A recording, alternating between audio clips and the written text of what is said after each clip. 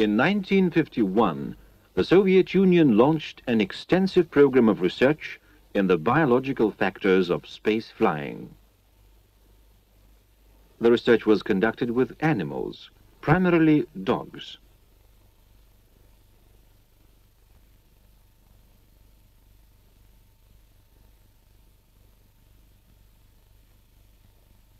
Here are the first space scouts: Maleshka, Atvazhnaya, Snezhinka.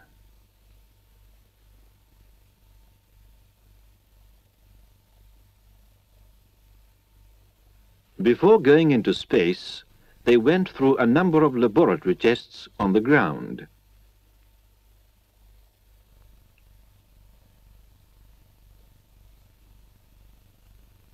The animals will undergo great overstrain from increased gravitational pull. Accordingly, the research program called for physiological testing by means of a centrifuge.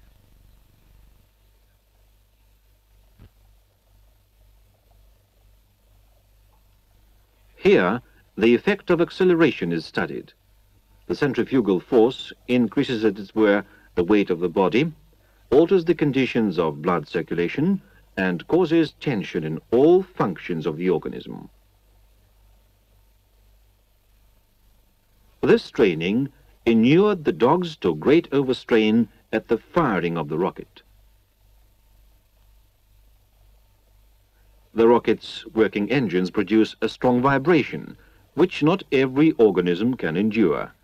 In view of this, the animals were tested on vibro stands before being selected for space flying.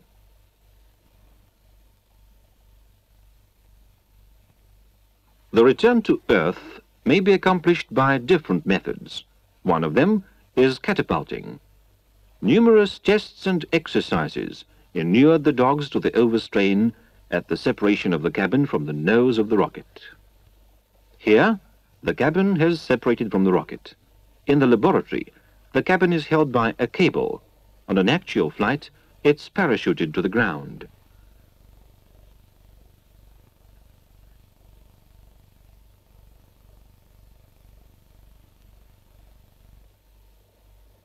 After such training, the dogs can go on a rocket test flight.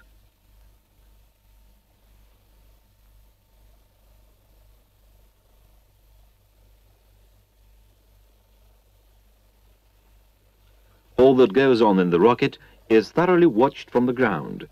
Radio signals regularly bring information on the condition of the animals. The rocket is gaining momentum, and the dogs experience overstrain. Inured to it, they take it well. This is shown by their pulse, breathing, blood pressure.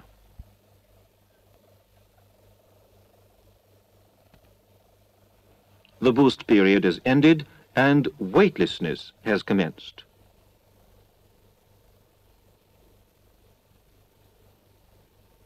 Look, on the right, a metal object is floating in the air. The dog watches its movement. This indicates that the animal's sense organs are functioning normally. In another rocket, the animals in a state of weightlessness have completely lost their bearings. The larger animals on the left, being impelled by their self-preservation instinct, are quicker to sense the situation and adapt themselves to the strange condition.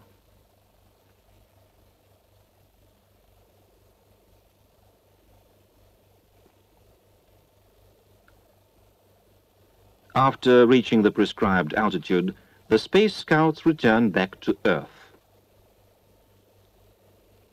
From other rockets, the animals are catapulted to the ground.